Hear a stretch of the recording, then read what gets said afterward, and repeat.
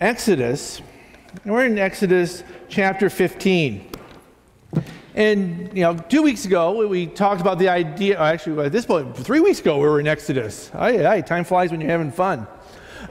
We had the Hometown Heroes, and then we had George Hicks from Interchurch Ministry last week. And actually, someone came up to me and says, well, because Interchurch Ministry helps fill in pulpits and all that. So someone came up and said, are you leaving? I was like, no, I'm not going anywhere. You're stuck with me for a while here. But 3 weeks ago, we were talking about how, they just came through the Red Sea. And God has been breaking really the ties between Israel and Egypt and the world, if you will. And the first part of the series started off with the idea of heading home. And that, at some point as Christians, we need to realize this world's not our home. We're just a passing through, as the old song says. Right? And we've gotten so entangled, I think, sometimes in this world, and we do what the world does. We act like the world acts, that there's no difference, and we've kind of just settled in. But I believe in, just the events of the last few years, I think it's really, stirred up the church. And it makes some people a little uncomfortable because the way the world is going is a way we can't go down. There are things that we can't agree to. Right? There's some areas of really not compromise. And I think there's been friction now between those who are believers in Christ and those who believe that God's Word is God's Word and we're going to hold to it and stand on it. And what the world is saying is okay and acceptable. And I'll tell you, just my heart has become more and more of Lord come, waiting for the Lord's return. I'm looking forward to heaven more and more every day. And I look at these things, and it stirs within us. Well, Israel had broken away. They ran away. Pharaoh had chased them into the Red Sea. God parted. They got to the other side. The sea crashed down. What a great victory. And we left things with Israel just praising, right? We had that song, that sort of musical, if you will, and that outburst of praise to God. And we sort of had those mountaintop experiences. And I'm sure many of you have had those moments where you just saw the hand of God work in a wonderful way. Maybe it was an answered prayer. Maybe there was something that you thought was hopeless. There was no way, but you know what? I'm going to pray, and God worked it out. You ever had those? Where you see God's provision, where you saw the hand of God. And we get those moments, it's like, woohoo! But you know what happens to those moments? They don't last. Our emotions are a wonderful gift of God. I like my emotions, but I can't live by them. I can't trust them. I can't trust my feelings because they lie to me. And I look to the Word for truth and for direction. But emotions go up, right? Woohoo! I want to be like this forever. God, I love you. There's nothing we can't do together. God, I will forever just stand by your side. I'm going to read my Bible every day. I'm going to be a man of prayer. I'm going to be all these things. And then Monday comes. And the car breaks down. And the kids are screaming, right? The bills come in. Right? God hasn't changed. It's just my emotions are all over the place. And I'm sure I'm not the only one. Right? I think if you're honest, I think you kind of... We see this in the wilderness. They're praising God, and God says, okay, it's time to move on. It's time to move on. We can't stay at these moments forever. Things happen. Life happens. And God's still working on us. And the series I want to go into from here is really the lessons in the desert. That God's working on us, and He's teaching us things that we can't learn always on the mountaintops. And sometimes we have to go through the desert, through the tough times, through the difficult times. And part of it, I think God says, you know what? Do you really love me? Do you really follow me? Oh, yes, God, I will follow you no matter what. Until something happens and the difficulty and the struggle comes. And that's really when we find out if our faith is real. You know, it's easy to praise God when we're all doing it. You know, it's easy to stand behind the pulpit because you guys are expecting me to preach the word, to share it, and this is God's truth. And then, you know, then I got to get down and now I got to live it.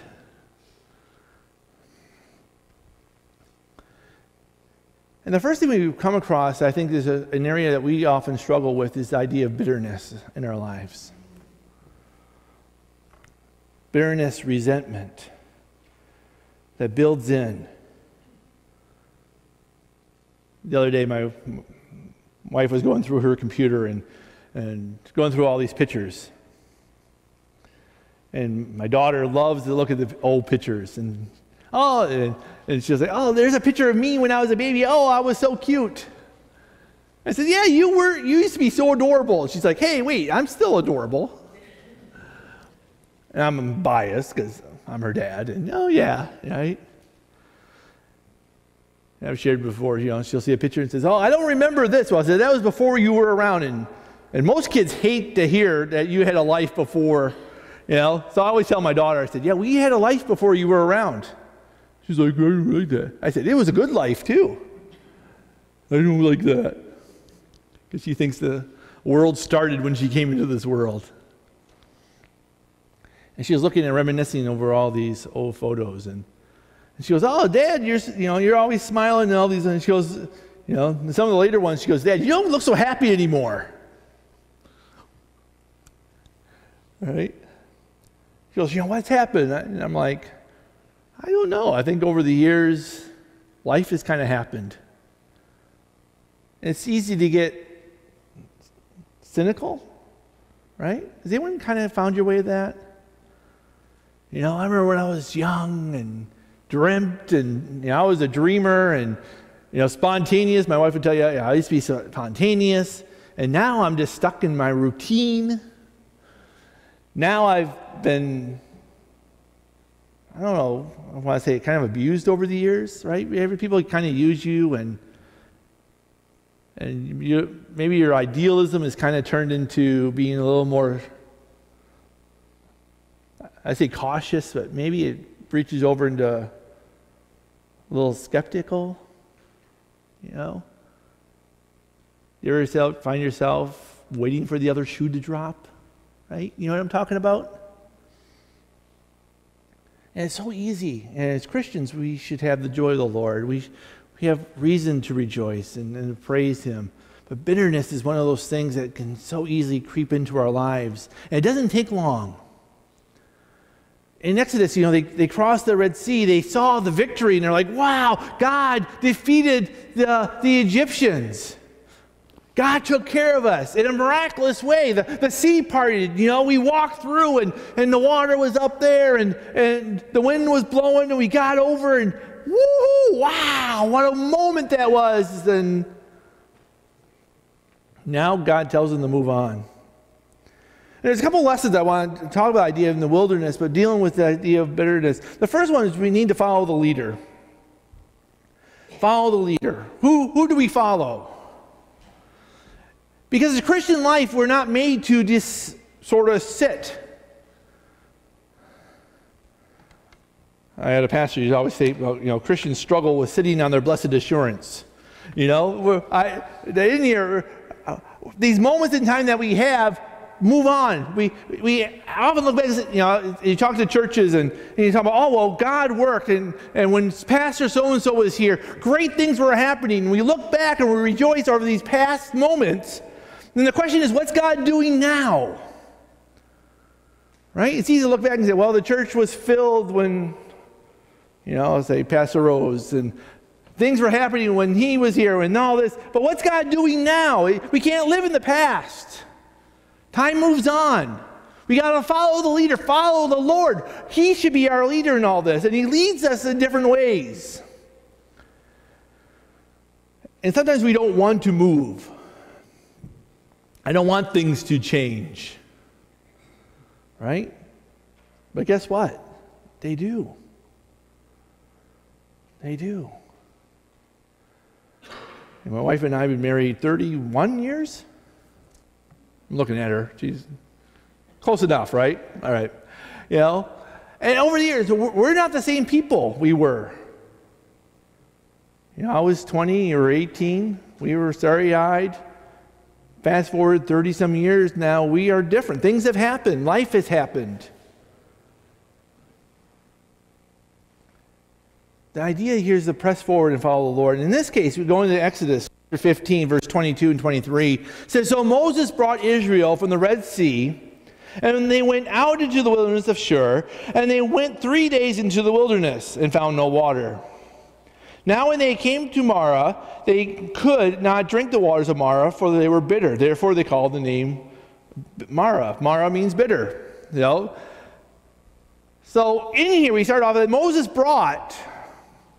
Depends on what Bible translation you have. Some of it has the idea that Moses led them.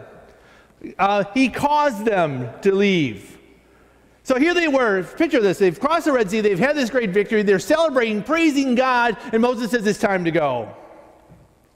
And Israel's like, no, we don't want to. God did something great here. And Moses says, it's time to go. And they pack up and they head off, and they go 3 days into the wilderness without any water. And finally they come to a place. Now, have you ever done any traveling? And I always picture my family. We went from Minnesota to Maine a few times, and as a family of 7 of us packed into a station wagon. And that was back in the day where we used to put a mattress in the back of the station wagon and sleep in the back of the station wagon, and that was the best thing as a kid. Nowadays you get arrested for that, but we used to go on the interstate and slide all back in the back of the station wagon and, hit a bump, go faster. And, my stepfather would get frantic. He'd go down and slam on the brakes, and we'd all go sliding up. Right? Travel like you know. Now they're all bubble wrapped and snapped in. I mean, where's the adventure in that? But, right? How many of you guys know what I'm talking about, right? Sidetrack here. A couple years ago, took a mission trip down to Ecuador, and they have no rules down there. Every day we rode in the back of the pickup truck on the freeway. It was great. The wind blowing, the bugs, you hanging out for dear life. Woo, you're alive. Anyways, so they start heading out into the wilderness, and there's no water. I just picture, my daughter, and I'm thirsty, and you guys, I like to get in the car and go. So I don't want to give them water, because what? You give them water, what's going to happen? 5 minutes, I gotta go to the bathroom. So it's like, here, have some salt. Lick, luckily the wife's there to, come on, John, But anyways, so they're heading out. They go 3 days, and they're thirsty.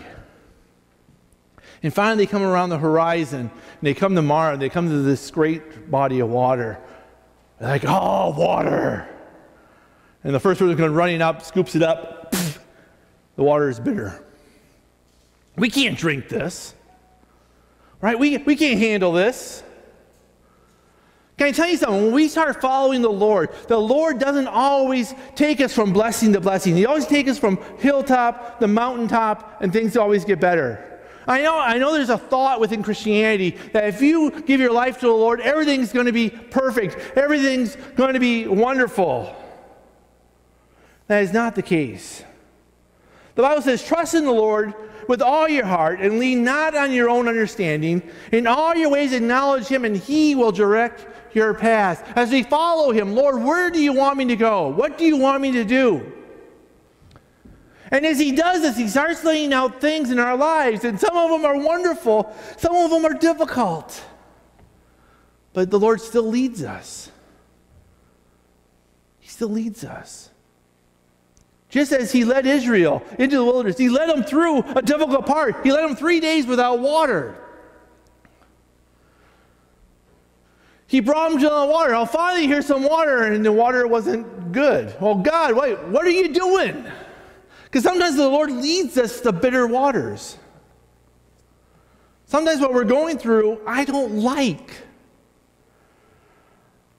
I can't tell you how many times in my life I've things have been going on, and I've cried out to God, stop it. Right?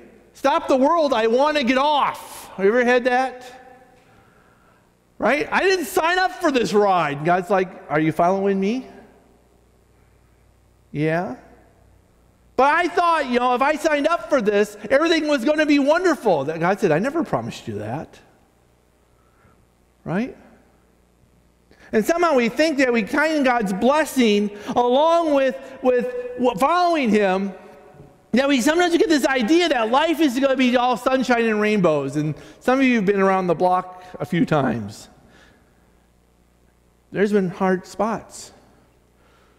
Some of you, I even think, look at this congregation, some of you this past year has been just murder. But you've been following the Lord. You've been keeping your eyes on Him. You've been doing, right? So it's not a matter you're wrong. It's not a matter you're not following Him. It's just where He's leading you. Life is not all about sunshine and rainbows. But He leads us and directs us. And sometimes it's tough. Sometimes it's difficult. The 23rd Psalm, a psalm many of you guys know. And the one verse in here, verse 4, just shows us how difficult life can be in following Him. You guys know the whole thing, right? The Lord is my shepherd, I shall not want. He leads me. He guides me. And yet in the middle of this, He turns around in verse 4, He says, yea, though I walk through the valley of the shadow of death, I will fear no evil, for you are with me. Your rod and your staff, they comfort me. And sometimes the road that He leads us in is a bitter road. It's a difficult road. Sometimes it's through the valley of the shadow of death. Sometimes it's a point of stress. It's the point of breaking. Sometimes it's the load that's so heavy to bear. The struggle. And He says, I will follow you. Your rod and your staff, they comfort me. See, the key to the Christian life isn't being exempt from the struggle, but that He is there in the midst of it all.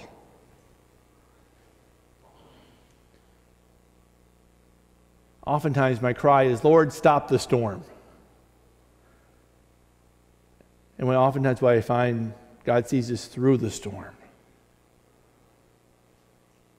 And so in here, really brings us down to a point of, as we following Him, really comes down to this idea of in this test, in this situation I'm in, am I going to pass this test or am I going to fail this test? It all depends on how we deal with the circumstances that we're in. That's really what it comes down to. Once again, it's easy to praise God when things are going well. I remember we're in Bible school, and there's this one family, and they'd go to the mailbox at school, and their church supported them, and they'd go to the church, and they would find a check for like $500, right? And they'd be like, woohoo, praise God, I got a check for $500. It's like, oh, wow, great. Another month or so would go by, and some couple in the church would send them, they'd say, oh, we got $1,000, woohoo. Well, I'll tell you, I was excited. I ran to the mailbox. Opened it up. I got a bill. Like, what? Where's my money? Right? And so we're getting testimony, and this couple was like, oh, our home church sent us a box of, food. They sent us a box of clothes. And so testimony time, they're like, woo, praise God. God is so good. And they'd be like, oh, how you doing? I got a bill. It's like, oh. But God was faithful. God provided. Right? And we see His faithfulness in the everyday, in the midst of it all. We joked around in the Bible, so we lived off oatmeal. And we'd be all excited because sometimes we scrounge together enough money, we'd have oatmeal, we'd have raisins in it. And if you squint, you can almost pretend it was meat. Right? We're like, oh, yeah. But we look back on those times and God provided in so many different ways in the midst of the storm. Right? And it's so easy to get distracted by all the bells and whistles. All we're held accountable is how we react to the situations that we're on. Sometimes we can't control it. And maybe what you're going through now, instead of being bitter and letting bitterness rule in your life, the question is, how do you react to that? Is whether or not you fail or you pass the test. Right? God brought them down to the waters. Right? They've been 3 days without it. I don't blame them for being thirsty. Right? And so they go running down the waters. They taste it and it's undrinkable. So what's their reaction? What are they going to do? Are they going to follow the Lord and trust in Him? We see this pattern with Israel that when things are going well, they're excited and praising God. But when things are going tough, they murmur and complain. And I don't want that in my life. Right? I don't be one of these people that, God, I will praise you when things are going well, but I abandoned you when things get tough. I don't want that. Exodus chapter 15, 24 and 25 says, and the people complained against Moses, saying, what shall we drink? So he cried out to the Lord, and the Lord showed them a tree, and then he cast it into the waters, and the waters were made sweet. Israel complained. Just a few days ago, right? 3 days ago, God had delivered them from the Egyptians. Just 3 years ago, they were praising God, right? They had this whole song that they were singing, right? They were in this giant worship service just 3 days ago, and now, oh God, where are you? You don't care for me anymore. Right? You ever deal with kids? Right? You know, just a couple weeks ago, we're at Good News Club, and there's this little kid that wasn't being on his best behavior. So I said, okay, you're sitting here. He said, you got to sit next to me. So he sat next to me, and he looked at me and goes, you don't like me anymore. Right? I'm like, how immature. I mean, granted, he's like 7. So you're like, I don't know, right? But I couldn't help but think, boys, am I that way with God? Right? When God's blessing me, I'll tell you, everyone loves Miss Nancy because well, not just because, she's wonderful, but she gives them snacks. Right? Kids love it when you give them snacks. You give a chocolate chip cookie to a kid, man, I love you. You tell a kid to sit next to you, I don't like you, right? It's like, well, where did that made with the Lord? Right? When God, you're blessing me, things are going well, God, I will serve you forever. But boys, when things get a little tough, God, you don't like me anymore. Where are you, God? Right? Why have you forsaken me? God's like, I've never forsaken you. And they complained, and God's going to take care. Right? As you follow Him, God will take care of you. I will never leave you nor forsake you, the Scripture says. God will, if you are doing what God wants, God will provide for you. He'll take care somehow, some way along the way. And God did here. He brought Moses and says, look, take this tree and throw it into the water, and the water became sweet. Now I can make it a whole tie-in with the wood, the tree, and the cross, how Jesus comes into our lives and made everything. I'm not going to do that this morning. But the point I want to bring in is God will provide. If we follow Him, God will take care of us. It may be difficult. The struggle may be real, but along the way, God will provide. He has not brought us this far to abandon us. God didn't bring the Israelites out through all this, deliver them from the Egyptians, bring them into the desert to kill them. No. He's going to bring them to the promised land. He's going to see them through if they are faithful in following Him. But we don't like struggles, but we need them in our lives. Romans chapter 5 says this, and not only that, but we also glory in tribulations, knowing that tribulation produces perseverance, and perseverance, character, and character, hope. I remember growing up, it talks about tribulations brings forth patience. Patience means endurance.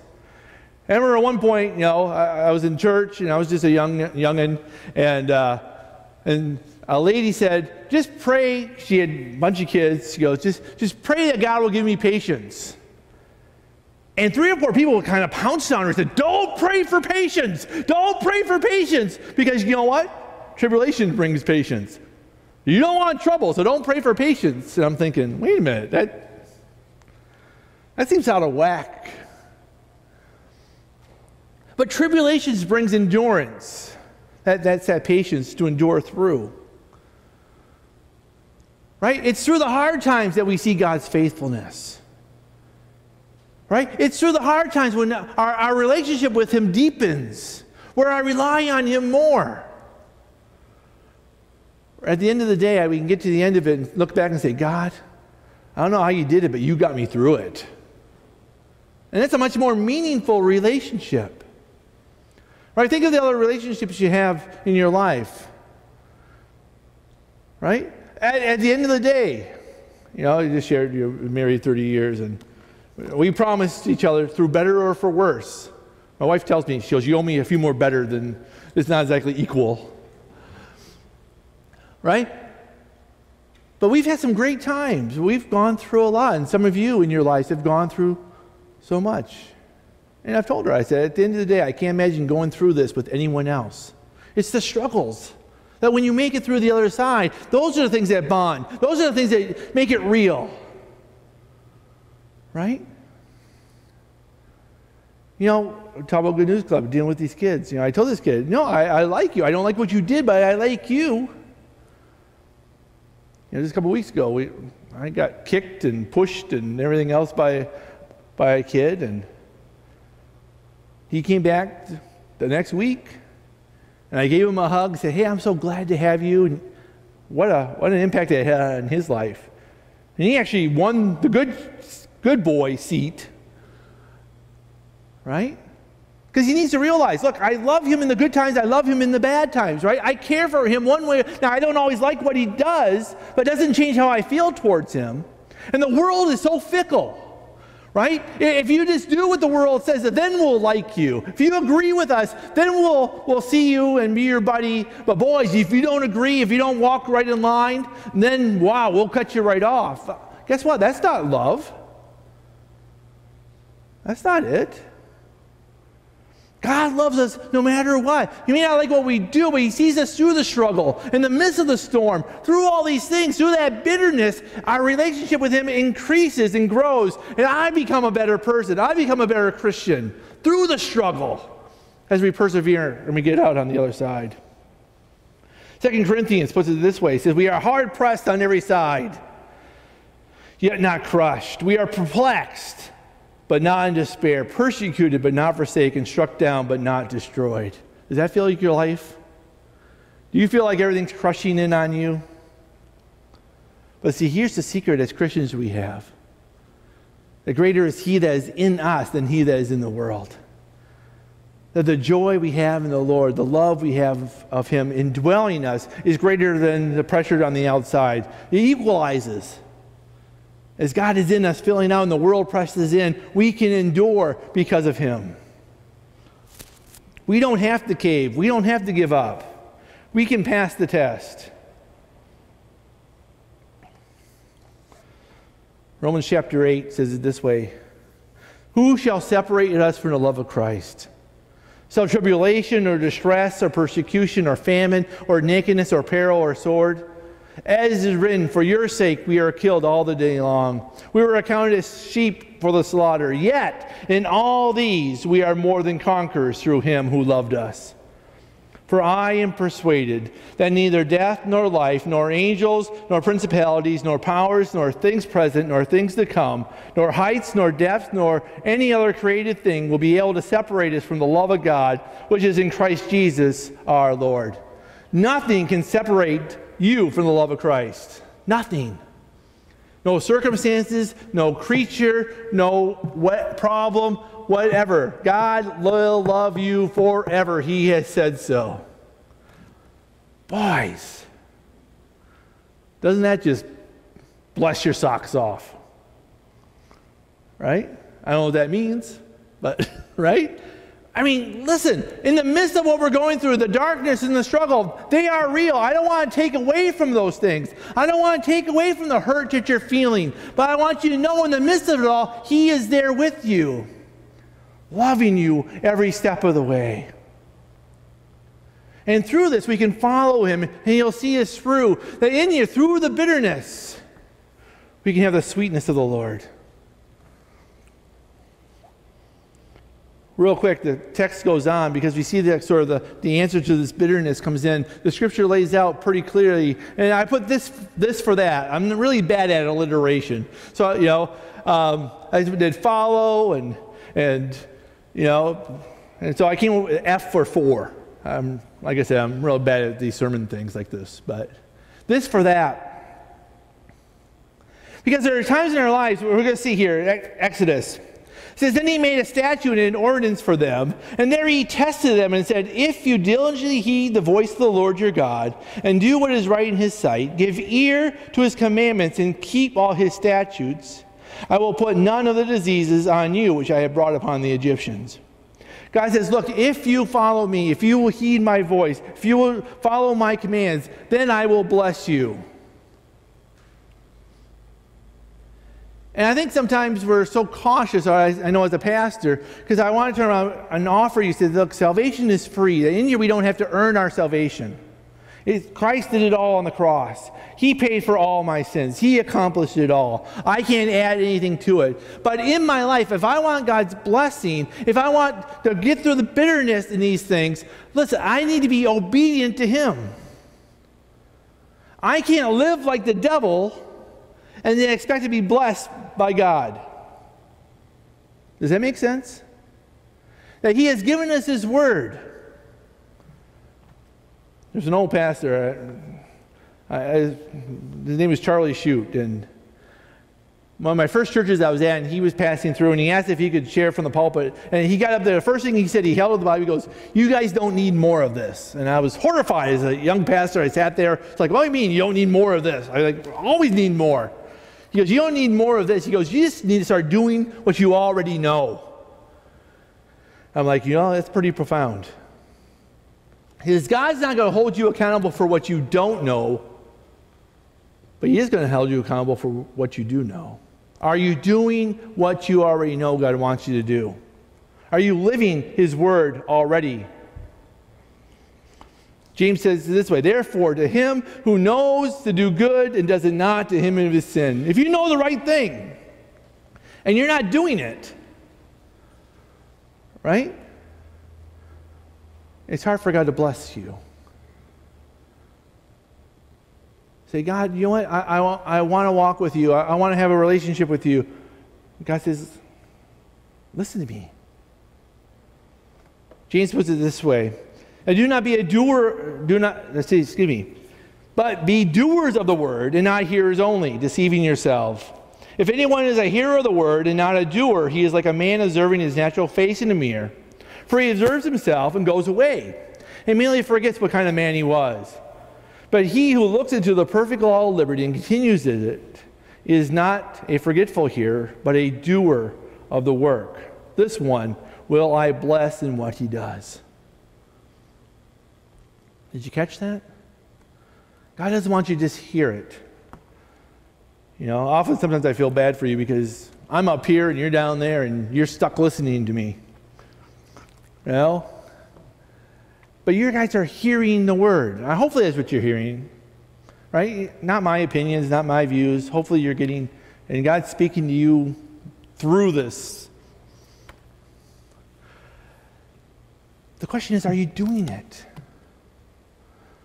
Are you putting the very things that you know that God wants you to do into action? And God says that in this, I will bless you in what you do.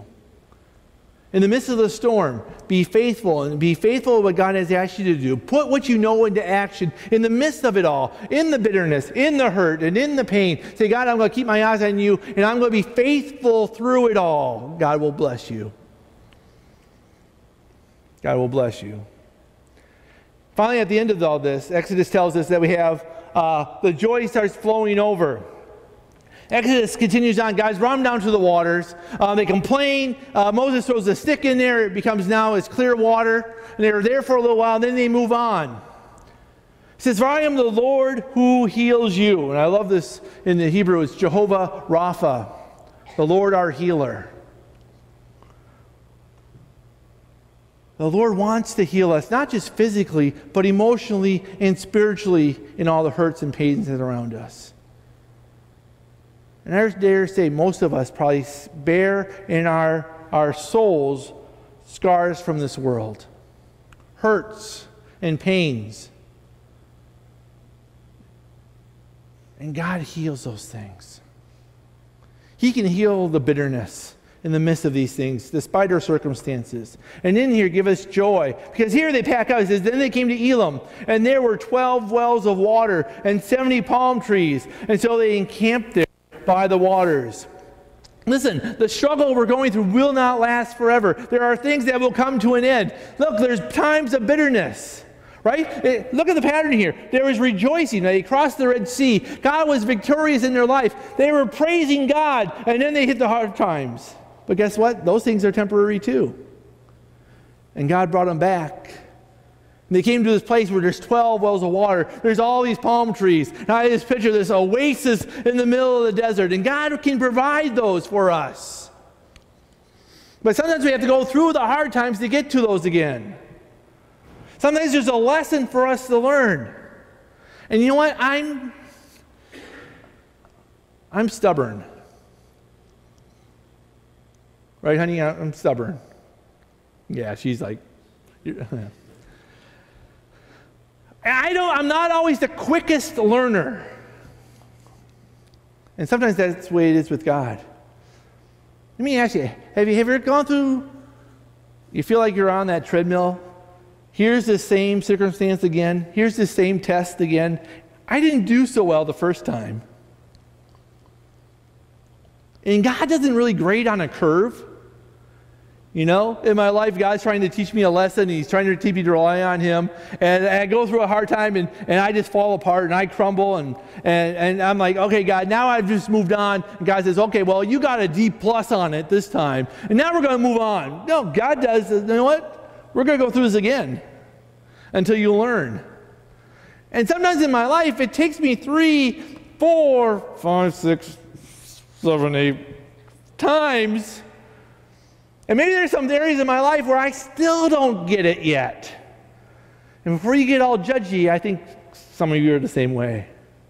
And it might be different areas and different temptations, right? But God's working on us. And sometimes we go through it again and again and again and in here. But when we get through the other side, there's times of refreshment. There's times of blessings. There's times of these things in the midst of it all. And that's what He did here. Philippians tells us, be anxious for nothing, but in everything by prayer and supplication with thanksgiving, let your requests be known to God. And the peace of God will surpass all understanding and will guard your hearts and minds through Christ Jesus. There's times of refreshing and blessing through it all as we pour out our requests unto Him. God, help me. Lord, in the flesh, I am about ready to give up. I'm pulling out my hair. I'm just about ready to go, ah! Right? You ever done that?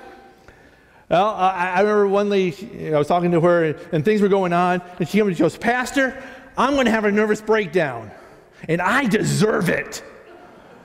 I've worked hard for it. It's been coming on. It's going to happen. I deserve it. Well, what do you say to that? You know? Be anxious in nothing.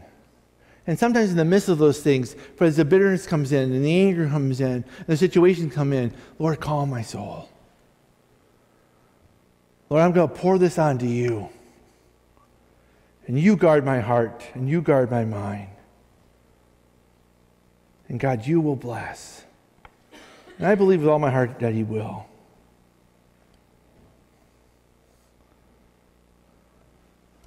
Because, folks, at the end of the day, you know, Israel, they're going through the wilderness. God told them, I'm going to bring you to the promised land. Right? There's a land flowing with milk and honey. There's some good things down there. You just got to get there. And we're kind of like this. So I know I have a heaven for place, and I know there's a place for me prepared, right? Heaven's going to be wonderful. No more sickness, no more death, no more tears. Heaven looks wonderful. I'm just not there yet. And I know I have that. But in here, along the way, the struggle, the difficulty, all makes it worth it. When we go to see my family, we drive. And it's about 1,200 miles. Right? And I'm getting older, and traveling isn't so fun anymore. And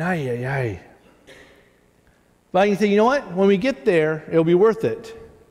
I mean, probably more so on the way home, because on the way out, you're kind of excited getting out there. Then you're in there, and we're out there probably about 5 days. And then we head home, and after you're in the car for 1,200 miles, you get back into the car again, and your rear end remembers and picks up right where you left off.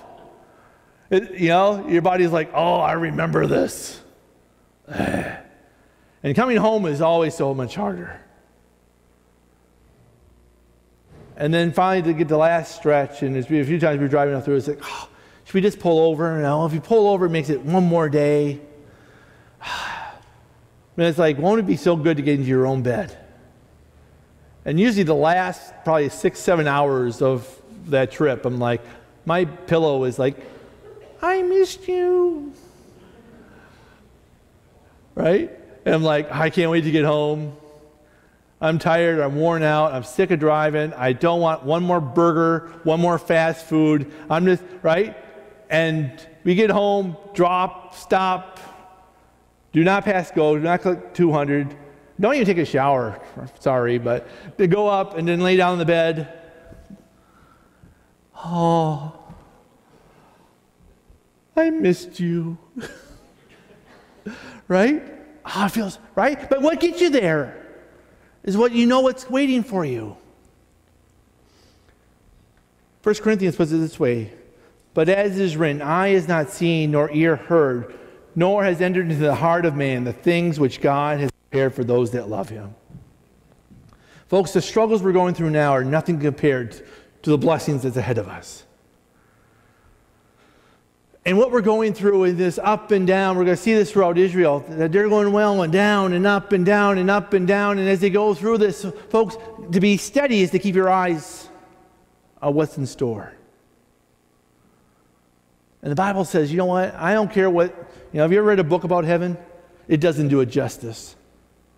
The Bible says here, you can't even imagine, and I have a big imagination, right? You can't even imagine what heaven's going to be like. That's how much it's going to be. Think about it, and it's even better than that. Keep our eyes on the Lord, and He'll see us through the bitterness. He'll see us through the anger. He'll see us through all these things as we keep our eyes on Him. These are lessons we need to learn along the way. Through this life, through the desert of this life, God will see us through. Keep our eyes on Him. Let's pray. Our Heavenly Father, Lord, we thank You and praise You for all that You've done for us. And Lord, we are going to come through bitter times in our lives. We're going to be hurt, or we will struggle, but You are faithful. Lord, see us through the storm. Strengthen us, we ask. I believe right now there's some people who are going through some hard times. Lord, help them to hold Your hand and to follow You. Because a better day is coming on the other side. Lord, we ask these things in Your name. Amen.